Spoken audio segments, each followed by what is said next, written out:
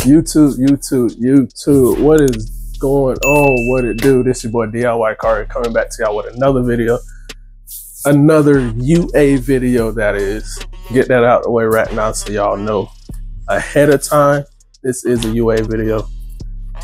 But I do want to thank you to everybody that's been watching the video, subscribing to the channel, commenting on the channel, good or bad. It doesn't really matter. It still helps me continue to do these videos for y'all, because like I say in every video, I'm still learning while I'm teaching y'all at the same time on UAs, reps, fakes, however you want to call it.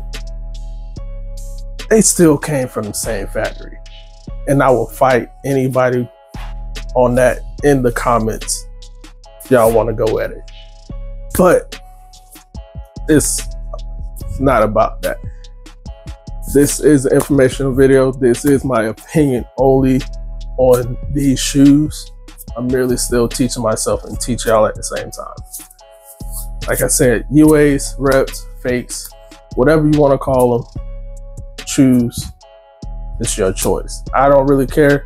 They're UAs to me, and they look simply identical to the actual pairs. But I want to get this out there. I don't know what it is when it comes to men and hating so much, but I do not see that coming from women. Only men. Y'all feel like every shoe that y'all get has to have that name on it. You have to get it from the store. When essentially, y'all rather overpay, spend all that bread on a shoe that don't last long. Y'all dirty them up after 1 or 2 wears, and then y'all don't really wear them no more.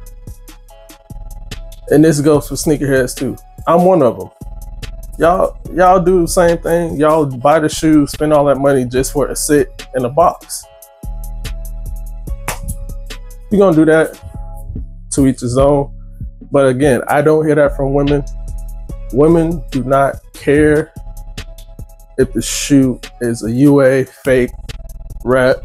And I'm saying that to say, because I see so many women doing UA reviews, rep reviews from different companies, from DHgate, and it's simply because they don't care as much as men. So y'all got to get out y'all head. I just want to get that out there, get that out the way, because that's all I get the hate from. It's men. Now I'm gonna move on and get to this review. I'm not gonna keep ranting on that.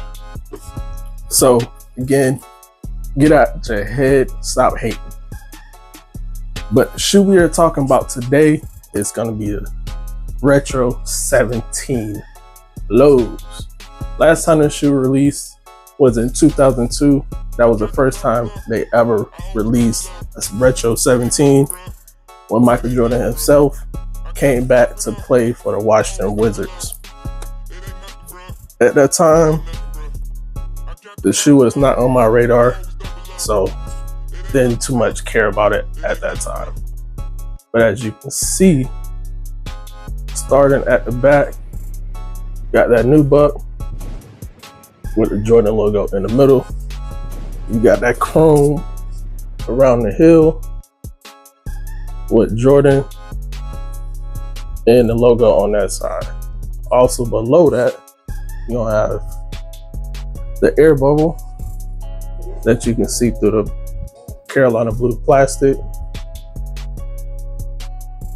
And on the outsole, it is a split outsole with herringbone material that looks like the golf course, because y'all know Jordan liked to golf.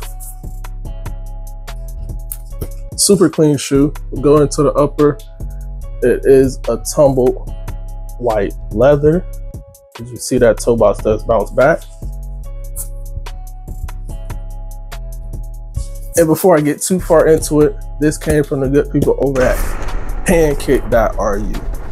Once again, they made a wonderful shoe, so shout out to them. This shoe does not have any glue lines, does not smell, nothing to complain about whatsoever. At least as far as I've went over Everything's good to go straight out the box. As you see, it has the chrome eyelids. This eyelid itself has Jordan on it. Get you a look close up on that. On the front of the shoe has Jordan 17 on the tag. Has that front Carolina guard with 23 below it. Again, 17 lows. So you can wear it like this, or you can wear it like that. And it's supposed to be considered a mid, but this does not support your ankle. Just keep that in mind if y'all play in Jordans like me. It does not support your ankle. Going to the other one, as you see, that has the peel off still on it. So it did come with that out the box. Same thing, herringbone outsole with split outsole with carbon fiber in the middle. And at the forefoot, you do have an air unit also. Laces are not the plastic tips, they have the metal lace tips with the oval laces in it. They do come with paper in the inside. That's gonna be both of them together.